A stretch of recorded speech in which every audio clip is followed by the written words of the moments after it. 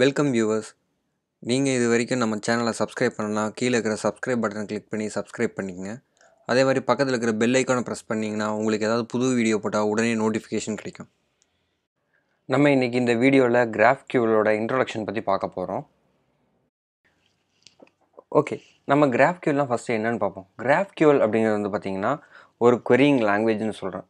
querying language எப்படின்னு கேட்டிங்கன்னா, இப்போ வந்து ஒரு ரெஸ்ட் API இதெல்லாமே வந்து எப்படி நம்ம வந்து ஒரு டிபிக்கும் ஒரு மொபைல் ஆப் கிளைண்ட் ஆப்புக்கு இடையில வந்து உங்களுக்கு டேட்டாவை ஆக்சஸ் பண்ணி உங்களுக்கு query பண்ணி தரதோ அந்த மாதிரி தான் வந்து இதுவும் வந்து GraphQLும் ஒர்க் ஆகும். ரெஸ்ட் APIக்கு பதிலாக நீங்கள் யூஸ் பண்ணுறீங்க. இது பார்த்தீங்கன்னா என்ன, இது வந்து ஃபேஸ்புக் தான் வந்து இது வந்து ஃபேஸ்புக்கோட ஃப்ரேம் ஒர்க். இது வந்து ஃபேஸ்புக் தான் வந்து டெவலப் பண்ணாங்க. இப்போ இதோட மேஜர் இது பார்த்தீங்கன்னா என்ன சொல்லியிருப்பாங்கன்னா, இது வந்து very fast, most powerful and ஃபாஸ்டராக இருக்கும் அப்படின்னு சொல்லியிருக்காங்க. ஸோ லோ இன்டர்நெட் கனெக்ஷனில் கூட வந்து மொபைலுக்கு வந்து இது வந்து ஈஸியாக வந்து உங்களுக்கு டேட்டாஸை வந்து ரிட்ரைவ் பண்ணி எடுத்து கொடுக்கும் லோ இன்டர்நெட் கனெக்ஷனில் அப்படின்னு வந்து சொல்கிறாங்க. ஸோ இதோட querying இதெல்லாம் பார்த்தீங்கன்னா நீங்களாக வந்து டிஃபைன் பண்ணிக்கலாம். இப்போ ஃபார் எக்ஸாம்பிள் இப்போ இந்த இதில் வந்து அவங்களோட சைட்லேயே அஃபிஷியல் சைட்டில் கொடுத்துருப்பாங்க. பார்த்தீங்கன்னா ஹீரோன்னு போட்டு நேம் கொடுத்தீங்கன்னா நேம் மட்டும் வரும், ஹைட் வேணும்னு கொடுத்தீங்கன்னா ஹைட் வரும், அதுக்கப்புறம் அதோட மாஸ் அது மாதிரி உங்களுக்கு என்ன வேணும் கொடுக்கலாம். இன்டர்னலாக ரிலேட் ஆகிருந்ததுன்னா ஃபார் எக்ஸாம்பிள் இது மாதிரி ஃப்ரெண்ட்ஸ் அப்படின்னு சொல்லிட்டு அந்த ஃப்ரெண்டுக்குள்ளே இருக்கிற ஹலோ வேர்ல்டு அப்படிங்கிறதுக்கு அதுக்கு ஒரு நேம் கிளைமேட் இது மாதிரி வந்து நீங்கள் வந்து அடுத்தடுத்து தான் வந்து உள்ள ஒரு ஆப்ஜெக்டையும் இன்னொரு ஆப்ஜெக்டையும் வந்து மேப் பண்ணி வந்து அடுத்தடுத்து தான் நீங்கள் நிறையா எடுத்துகிட்டே போயிட்டே இருக்க முடியும். அப்படி எடுத்துகிட்டு போகிறதுனா என்னென்னு கேட்டிங்கன்னா, உங்களுக்கு வந்து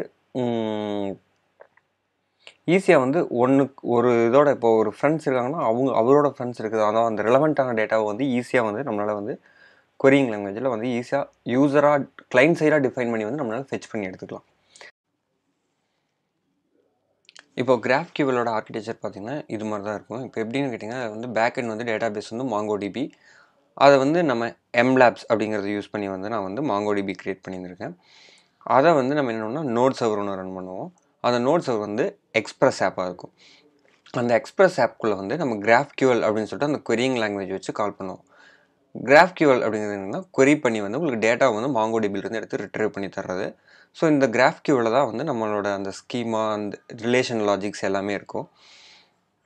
அதுக்கப்புறம் நம்ம வந்து கிளைண்ட் ஆப் போடுவோம். கிளைண்ட் ஆப் வந்து ரியாக்ட் ஆர் வியூ இல்லை ஆங்குலர் நீங்கள் எதில் வேணால் எழுதிக்கலாம். அதில் வந்து apolloclient, நான் இப்போ வந்து ரியாக்ட் எடுத்துகிட்டு வந்தால் அது ரியாக்டில் வந்து apolloclient வந்து நம்ம யூஸ் பண்ணுவோம். அது வந்து ரியாக்ட் நேட்டிவில் நான் வந்து பண்ணி வந்து ரியாக்ட் நேட்டிவ் சீரியஸில் இருக்கும்.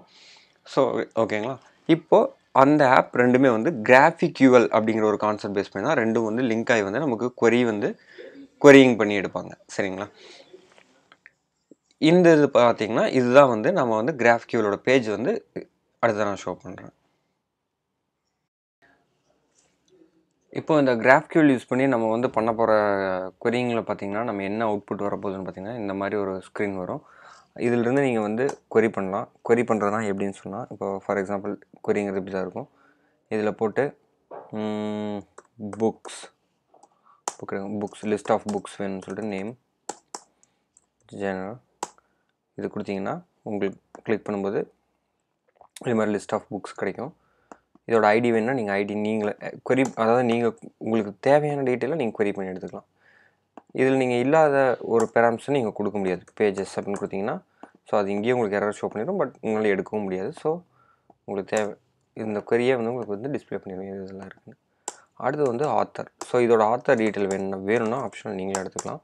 ஸோ ஏஜ், ஸோ இதை எடுத்து ரன் பண்ணிங்கன்னா ஸோ இப்போ இந்த ரெண்டு இதுக்கு வந்து நான் ஆத்தர் மேப் ஆகலை டிபியில், இதுக்கு ஆத்தர் இருக்குது.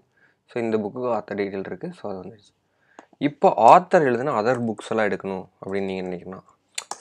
ஐ மீன் ஒரு சஜஷன் காட்டுற மாதிரி ஒரு டீட்டெயில் பார்க்கும்போது other books the written by the authors அப்படிங்கிற மாதிரி ஆத்தர் மாதிரி காட்டணும்னா நேம் ஜெனர் இப்படி கொடுத்தீங்கன்னா அந்த ஆத்தரோட ரிட்டன்டு புக்ஸ் பார்த்தீங்கன்னா இப்போ இதில் இந்த ஆத்தர் 2 எழுதுனது புக் 4 புக் 5. இப்போ புக் 4க்குள்ளே போய் பார்த்தீங்கன்னாலும் புக் 4 புக் 5 இருக்குது. ஏன்னா ஆத்தர் 2க்குள்ளே இருக்க லிஸ்ட் ஆஃப் புக்ஸ் எடுத்து கொடுக்கும். இந்த மாதிரியான அவுட்புட் வந்து நீங்கள் உங்களுக்கு தேவையான டேட்டாவை வேணுங்கிற மாதிரி நீங்கள் query பண்ணி உங்களால் எடுத்துக்க முடியும். இதுதான் வந்து இதோட மேஜர் பர்பஸ். சரிங்களா, இப்போ இது எப்படி பண்ண போகிறோன்னு பார்த்தீங்கன்னா, இதை அச்சீவ் பண்ணுறதுக்கு வந்து நம்மளுக்கு வந்து Node.js தேவைப்படுது. Node.jsல வந்து எக்ஸ்பிரஸ் யூஸ் பண்ணி வந்து நம்ம வந்து querying எல்லாம் பண்ணுவோம். queryingனா GraphQL இன்டகிரேஷன் எல்லாத்தையும் அதில் தான் பண்ணியிருப்போம். இந்த 4000 அப்படிங்கிற இந்த URLல இந்த இது வரைக்கும் வந்து இது வந்து URLல ரன் பண்ணும். அப்புறம் அதே மாதிரி வந்து நீங்கள் பேக்எண்ட் வந்து mongodb யூஸ் பண்ணியிருப்பீங்க சேவ் பண்ணுறதுக்கு டேட்டாவை. அதுக்கப்புறம் நம்ம ஃப்ரண்ட் எண்டில் வேணால் நம்ம வந்து எப்படி வேணால் இன்டகிரேட் பண்ணலாம். அப்போலோ கிளைண்ட் யூஸ் பண்ணி வந்து ரியாக்ட் நேட்டிவ்லையோ ரியாக்டில் எதில் வேணாலும் நம்ம இன்டகிரேட் பண்ணலாம். இந்த வீடியோவை லைக் பண்ணுங்கள், ஷேர் பண்ணுங்கள். அதே மாதிரி உங்களோட சஜஷன்ஸை கமெண்ட் பாக்ஸில் கமெண்ட் பண்ணுங்கள். நீங்கள் இது வரைக்கும் நம்ம சேனலை சப்ஸ்கிரைப் பண்ணலாம், கீழே இருக்கிற சப்ஸ்கிரைப் பட்டனை கிளிக் பண்ணி சப்ஸ்கிரைப் பண்ணிக்கங்க. அதே மாதிரி பக்கத்தில் இருக்கிற பெல் ஐக்கானை ப்ரெஸ் பண்ணிங்கன்னா உங்களுக்கு ஏதாவது புது வீடியோ போட்டால் உடனே நோட்டிஃபிகேஷன் கிடைக்கும்.